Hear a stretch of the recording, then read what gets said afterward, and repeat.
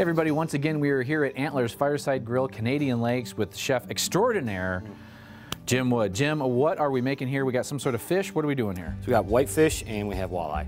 Okay. Obviously you can use whatever fish you want on this one, but we're gonna do a fish cake. Fish cake. Yep.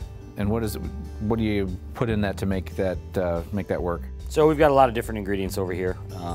Got some celery, onion, some green onion, mayo, eggs, mustard, fresh dill. So first we got to cook the fish, and we're actually going to blacken it with a little bit of Cajun seasoning. Nice. We're going to cook it all the way through then, right off the get-go. Okay. Yep.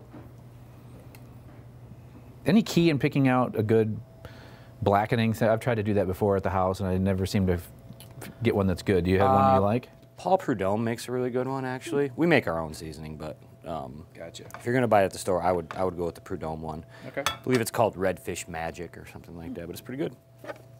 All right, so we're just going to add these to the pan.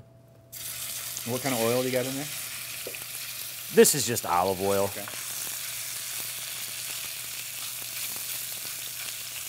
So yeah, we're just going to cook these through real quick.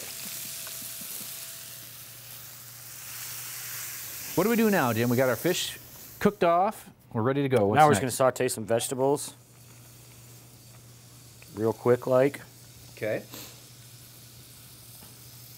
While we're doing that, we'll just start adding some other ingredients to the pan or to the bowl. Got some egg yolk. Or I'm sorry, 1 egg is what that is. 1 egg, okay. And then this is fresh dill. Okay. Worcestershire. Lemon juice. Some Tabasco. Green onion. All right.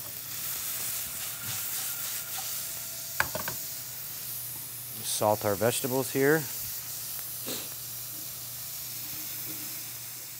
Got a little Dijon mustard. You can use whole grain. You can use pretty much any mustard you want, actually. And some mayonnaise.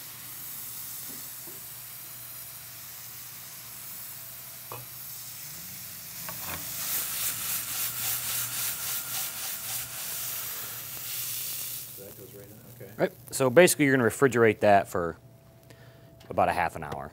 Okay, and then we're going to cook the eggs once they're all together then, or how does that work? Nope, we're going to make the cake. So we'll add this to mixture here with some breadcrumbs, form them into cakes, and then we're going to cook the cakes on the stovetop. Nice, okay.